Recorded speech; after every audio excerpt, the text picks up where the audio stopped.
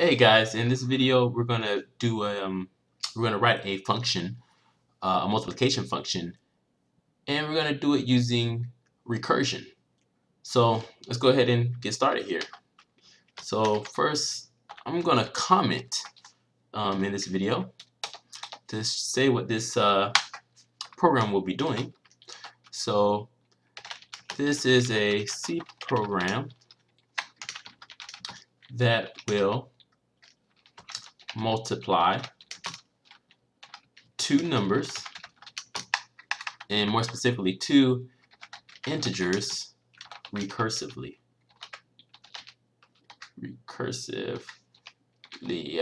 I am misspelling that. Recursively. There we go. So let's go ahead and get started. First, we're going to include our library, stdio.h, and we're going to create our main function, integer main, and brackets, and then it's going to return 0. And then let's see, system pause, because I'm on Windows,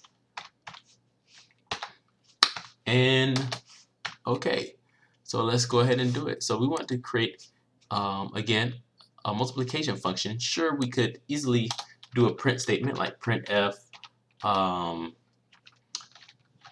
3 times 2 equals 6.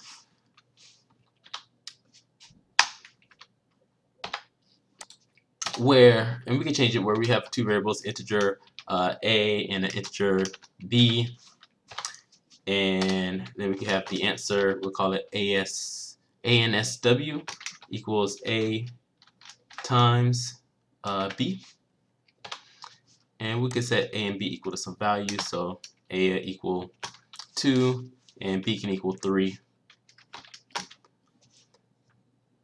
And yeah, let's change this up. So %d times %d equals %d, and we want a times b equals the answer, which is a times b. So we can run this, and I'm gonna save it as a .c file and call it recursive molt. And yeah, we can see that we get 2 times 3 equals 6 right here.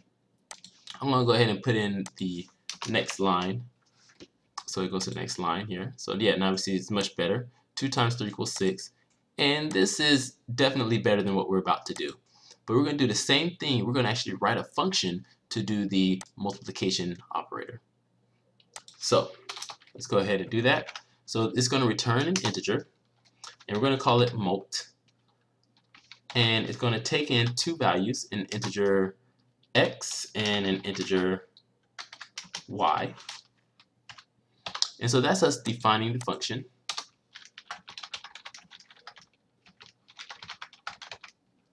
Okay, and now I'm going to take this definition, place it down here, and this time we're going to do something with it. So when multiplying x and y, there's different ways we can do it. So if I were to say a times b, this gives us some value, right? Let's say c equals c.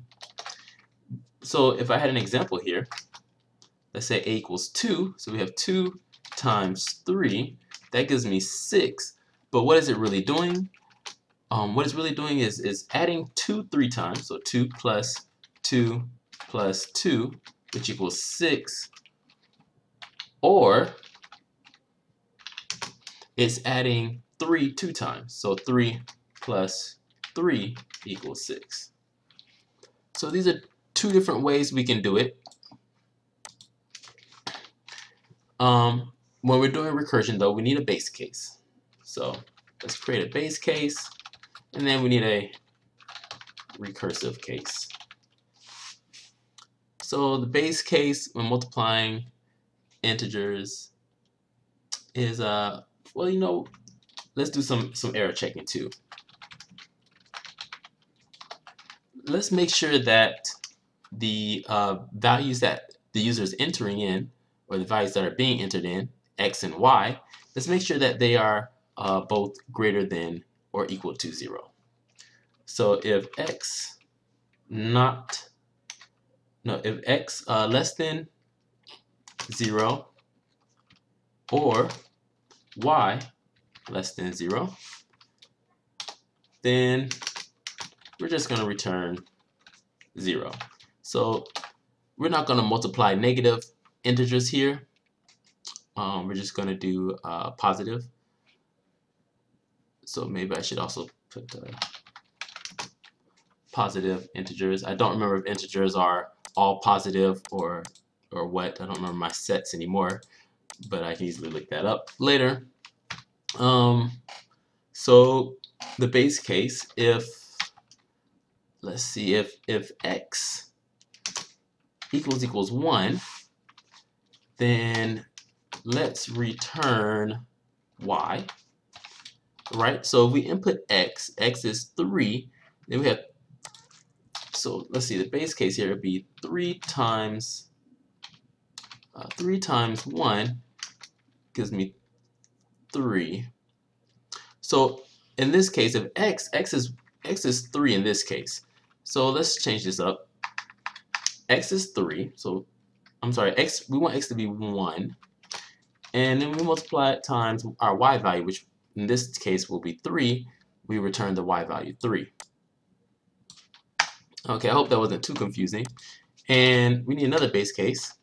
If y equals 1, then we want to return